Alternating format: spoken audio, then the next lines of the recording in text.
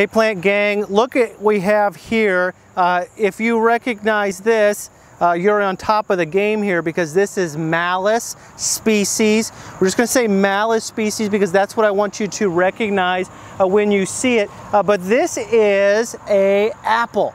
This is an apple. And so there are a lot of different kinds of apples. If you're only familiar with the ones that you find in the grocery store, you are about to be open to a whole nother world, because there are tons and tons of different forms of this wonderful genus Malus, from ornamental plants that we typically call crab apples, all the way to the edible apples that you find in the grocery store.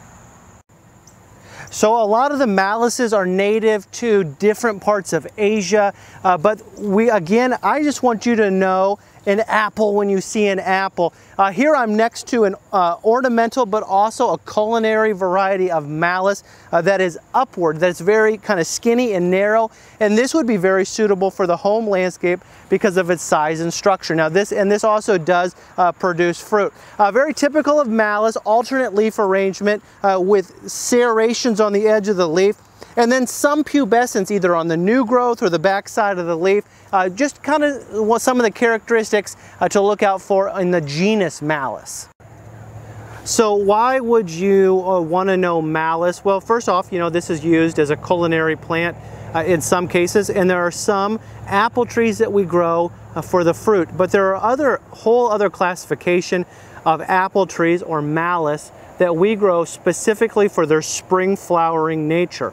And those are typically called crab apples. So Malus, genus of about 30 to 55 species of small deciduous trees or shrubs, and they're all in the Rosaceae family. Includes the domestic orchard apple, also called the eating apple, cooking apple, culinary apple. But then again, there's this whole other set of Malus that we call crab apples, crab trees, or wild apples that we grow in the home landscape primarily for their spring flowering. And this can include different plants that have darker color foliage, big apples, no fruit apples really at all, because they are grown specifically for their bloom. Here's a landscape tip.